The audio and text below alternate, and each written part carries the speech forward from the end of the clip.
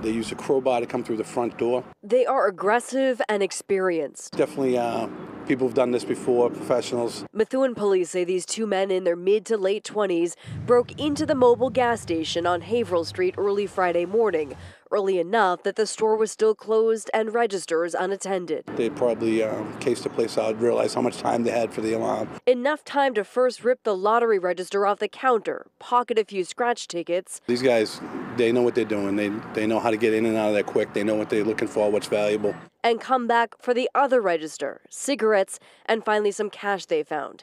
It is their first stop in their overnight spree. The same gentleman hit the Gulf Station in South Lawrence. Exact same MO, front door breaks with the crowbar. What's more, authorities in Andover believe the same two suspects tried to break into an ATM a little more than a week ago.